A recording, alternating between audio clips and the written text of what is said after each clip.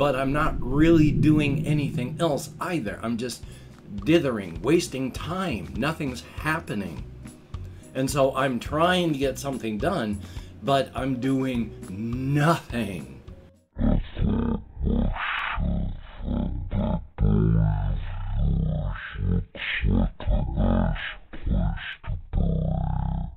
Well, howdy, NearlySeniorCitizen here. Greetings, boys, girls, and all of our non-binary friends, and welcome to this, a brand new day. It is gray and cloudy outside. We are forecasted to reach into just the 70s today. It looks like the low 70s, but we'll have to see what actually happens. But much better than being hot. And last night, because it does get cold at night, I actually put a folded in half fleecy blanket on part of my bed so I didn't freeze. And I have to keep my legs uncovered from the knees down or my legs cramp up. But it worked out well, and I got to sleep. Not wonderfully, not for a great amount of time, but at least I did that, and that's good. Hopefully you have been able to sleep and have been comfortable as well. Thumbs up for that. And of course, front-loading of videos. Hey, if you could toss me a like, that would be cool. And if you like what you hear and see, if you could subscribe. If you haven't, that'd be awesome. If you could leave me a comment, that would be double plus good. And I would like to thank each and every one of my Patreon patrons. These literally beautiful and literally awesome people are, in fact, literally beautiful and literally awesome. Without their help, I would be hosed like a literal Christmas monkey. And trust me, that is no way to be hosed. If you'd like to help me survive, I have links to my Patreon in the video description. If you'd like to help me out without becoming a patron, there's a PayPal if you'd like to send a donation. And if you'd like to help me out without sending money, there's an Amazon wishlist link with stuff like cat food on it. Thumbs up for that. If you would like, I do have a post office box. I will open up on video anything sent to me, from postcards, keychains, whatever you like. Thumbs up for that. And front loading of videos over. Yay! I did not get much done yesterday. Hokey SMOKES. Once again, executive dysfunction. I fell asleep for a time. Yay. And one of the problems with my executive dysfunction is I won't do something fun because I want to do something that's quote-unquote important. So I'm not doing anything I enjoy, but I'm not really doing anything else either. I'm just dithering, wasting time. Nothing's happening. And so I'm trying to get something done, but I'm doing nothing. Not even enjoying myself. So I gotta work on that so I don't just do that. But one thing that did happen, I've been talking to my therapist, and there is a bit of homeless help on the VA website, one where you can hit chat to chat with somebody. And so I did that, and it was a waste of time. The person was just copy pasting questions and answers on their side. It was I was answering the same question like 3 and 4 times, which is minor variations. It would be, so William, in Mason County, have you ever accessed any of the community services? And I go, well, no. Oh, well, for community services, have you tried any of those that are in Mason County? No, I just answered that. Oh, well, let me look up any community services things there for Mason County for you. What are we talking about? What's going on? So it was not fun. Didn't help. Thumbs up. So I'm gonna keep working and trying, but I had therapy today as well, so I'm gonna talk with my therapist, which is good. My head up here ain't doing well. Once again, before going on to the medication change for the Worldbuilding, I had to go on a subclinical dose, where instead of taking 75 twice a day, I was only taking 75 once a day to make it last. I think that did worse for me. Thumbs up. Still though, life is life, and even though I fell asleep yesterday and I did some, some minor things and tried to get other things done, I mean, I did at least go on walkies to Walmart. I got some food. Some people donated some money to me through PayPal for me to be able to buy food, and I did. So I've got food to last me till the end of the month. Thumbs up for that. I've tried to do as much creative thinking as I can, but with my head being a mess, the limits are pretty solid. There are some things that I have been trying to do, but let me check on the the list here, and see what's going on with the rest of the world, what I might have typed in on my topics list. And the only thing that's here is, I can't remember if I mentioned, I actually watched on YouTube, because Adult Swim put it on there, the Rick and Morty Season 6 Episode 1 premiere. And I am not ashamed to say, there were times in that thing I actually cried.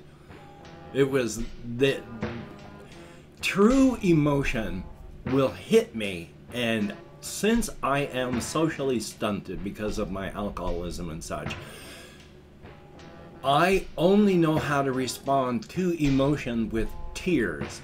So happiness, joy, whatever, I get tears. Honest emotion depicted in media will get me. And I saw some honest emotion in that video, and yeah, it just, I was in tears. But one of the things that I do, quote unquote, like, as well as dislike about the show, is with multiverse stuff, is once again, if you're in the multiverse, yeah, Rick and family, you know, in the show, they treat universes and billions and trillions of lives as absolutely nothing and trivial. They accidentally, you know, they go to rescue one of the family members, and then there's an alien thing that bites one of them, and the entire planet becomes this thing. Everyone on it, the entire planet, who knows, the entire universe could probably become this thing. And they just, well, time to leave and go find a new place. Because, yeah, if it comes to a multiverse, you know, with each tick of the Planck clock, which is the smallest unit of time, there are a near infinite number of universes being produced. If you screw up one of them, yeah, leave. You accidentally murder everyone in there, there's plenty more where they came from. I mean, it sucks, especially for the people that get destroyed, but literally every moment, I mean, there are a near infinite number of universes, if the multiverse stuff is correct, where the only difference between all these universes is the position of one quark on a grain of sand on a beach on a planet on the other side of the universe. You are variation A of a person performing variation B of an action and variation C of a universe. If there's a multiverse theory, and it's correct. Well, I mean, there is multiverse theory. Well, a hypothesis? That's a tough one. But the math works, so who knows? We'll never know. Thumbs up for that. But when I jump into this other things, actually for a smaller degree here, I'm going to talk about this one too. There are people that have no internal monologue. I watched the MXR plays with this young couple, Jeannie and Henry. And Jeannie is one of those people that has no internal monologue. And the inside of my head, I cannot stop my internal thoughts. They are loud. I am always running an internal monologue. But someone like Jeannie has none. There are other people that can visualize things perfectly. I can get flashes of visualization. If I try to imagine what an apple looks like, I can get a brief flash of something red, and then whoop, gone. Or if I think of a Granny Smith, you know, roundish green, and then it's, I have no real visual way to see things. I can see things verbally, but not really visually. It's amazing how the insides of our heads work. But going on to various other subjects, the creative things, my cryptid and the razor's edge setting. The big one that I want to talk about, again, I keep going back to it, but there's people that vanish and there's new people. I mean, there's never many people that watch my stuff, but there are enough, and thank you very, very much. If you do, it is appreciated. Nobody forces you to, and I wouldn't force you even if I could. So the fact that you do watch what I talk about is awesome. Thank you so very, very much.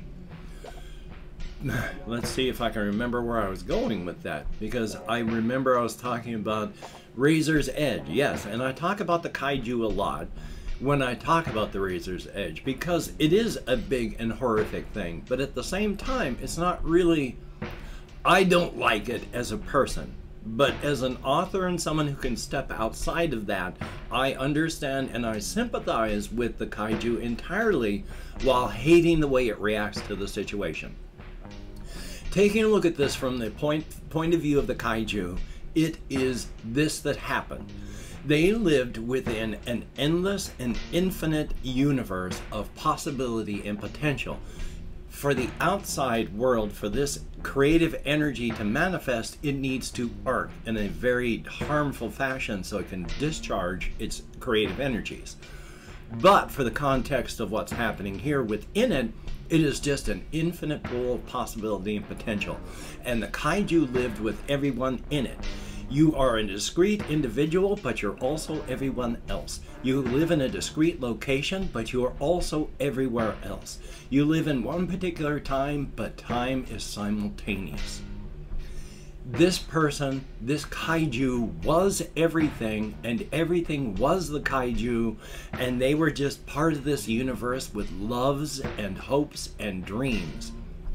And when the two universes finally bumped up against each other far enough that they created a hole, that discharge of the creative energy snapped a 20,000 from side to side kilometer sphere that just completely separated this ball from the rest of the creative energy. The Kaiju was caught in that. It was the first time a being like the Kaiju had been caught, and there had been trillions of doors that had been opened. And in the 1 trillion years since the Kaiju has been caught, none other has been ever found, and there never will be another one. So again, is it the only one, or is it just the others have recognized what's happening and they don't get caught?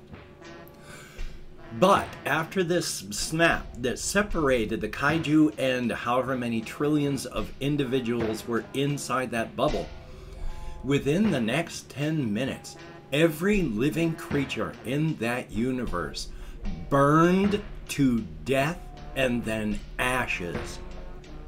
And since everyone is everyone else, the Kaiju felt every single living thing in its universe burn to death and then ashes. It was not free of this. 60% of its body, its mind, its abilities, its talents, its soul burned away.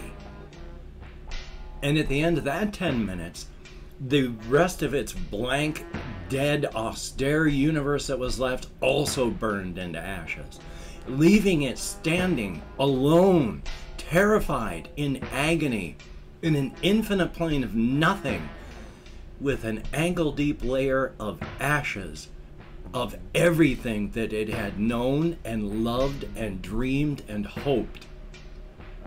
And after 5 minutes, those ashes stir again.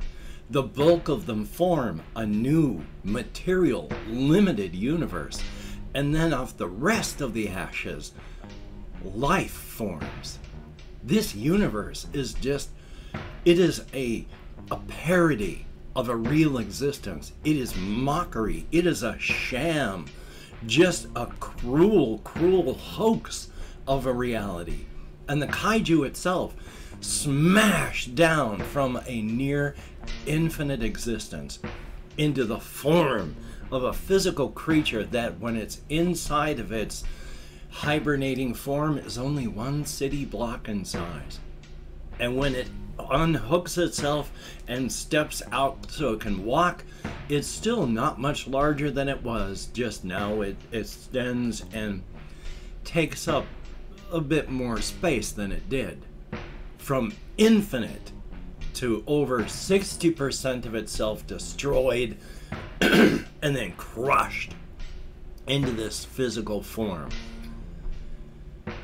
And it is desperate after all this occurs when this cruel sham of a universe around it is done, it is starving. It has a fire inside of it. So it tries eating everything: rocks, trees, water, air, metals, minerals, radioactives, inerts, nothing. And the fire is just becoming all-consuming. This hunger will kill it. And then this largely hairless bipedal ape creature shows up, and out of desperation the kaiju tries eating them, and oh, that puts out the fire, and so the kaiju eats the only thing that will keep it going, us, through experimentation in time, through finding out what it can and can't do, and what is happening and what is going on through the whole inside-outside razor's edge.